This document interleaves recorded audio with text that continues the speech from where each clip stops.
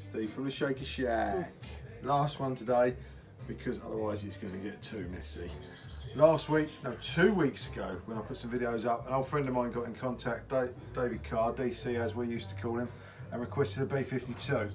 Because as we know, in the Shaker Shack, every cocktail needs to have a shot. So, Dave, I can't do the B52 because I am one ingredient short, so I'm going to do you a B51. What goes in a B51, similar to a B52, we've got Baileys and Archers, which we will float on top of each other. Usually you put Grand Marnier on the top to make it a B52, but for the B51 we're going to use a little splash of Disaronno. So first off, as you can see, we've made one here. This was our trial run because I thought if I trial it and drink it and then drink it and then make it, it ain't going to happen. So Archers, straight in the glass there. Half fill your shot glass with Archers. On the back of your spoon, get your Baileys and then just gently layer that on top. Doesn't that look good? Oh, it looks lovely.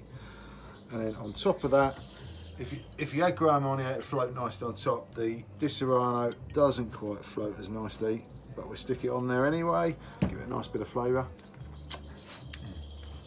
That's good. DC, Dave, this one's for you, mate. Cheers.